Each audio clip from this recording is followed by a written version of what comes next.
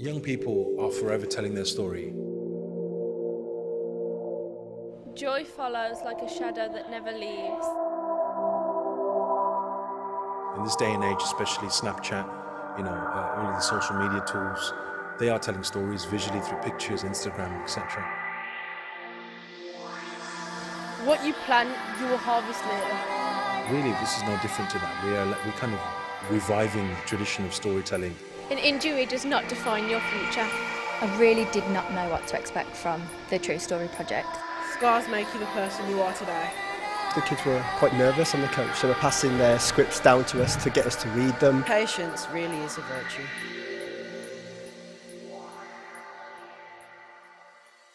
When they saw the other school, they were like, oh, do we have to work with them? They look posh, look at their uniform. Working with people they don't know, meeting other schools, is quite unusual and it's very brave. You can see how they've built relationships up with the other students from the other school. It's handled really well because the kids have just all coped with it and behaved impeccably. One student actually said he had never felt so inspired, and from that moment then I knew that this project would be a success. Just, yeah, very exciting, very different.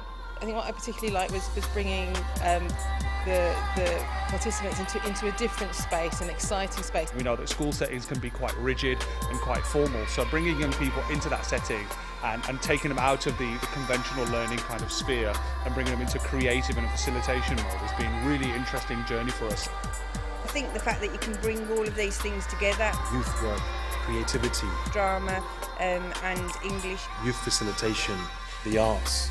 Really, I don't think that happens enough, where we joining of the dots, where all of our worlds overlap. We've had a dance teacher with us today who's looking at creative arts, and she's had loads of great ideas that she wants to use in her area as well. Bringing all these elements together in a kind of coherent way that can be tangibly kind of beneficial to people in a very real sense. That, for me, just seeing that come into fruition is really, really exciting. And something that we will take back to school and use in school in the future.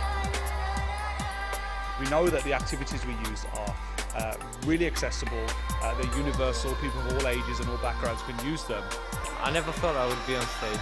I believe something such as True Stories allows these young people to have a voice at the most crucial of times, and we're providing them with a toolkit essentially to be able to express themselves in a meaningful way. I think the emotion that was shared was really profound. Some of the stuff they were coming out with, it was obviously stuff that perhaps they hadn't shared before. I'm kind of like the person that sits in the corner of the room and doesn't really talk to people, so I generally shocked myself. To actually see students come up on stage, read out their stories, was a fabulous experience. It makes a real big difference to these kids, and it's wonderful to see them sort of come with some apprehensions and some fears, confidence issues perhaps, and then overcome them. Gave me an insight of what I can do as a person and how confident I can be in front of loads of people. I had one child come to me afterwards and said, "Sir, I did it." I said, at the start I didn't want to do it, but now I did it. I think that the opportunity that everyone's had today was amazing. It allowed people to share and listen to other people's stories, and it was a powerful journey that everyone deserves to experience.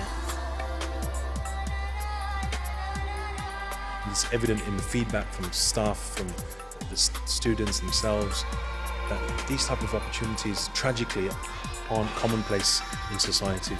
The human engagement, where it's not looking into a screen, where it's people just kind of feeding off each other's energy as well. We really need to do a lot more of this work, where we allow people to connect with each other as human beings. The old traditional way of sitting around in a circle, respecting one another by lending their ear to hear people's stories, hear their experiences to reflect on. This is the beauty of True Stories.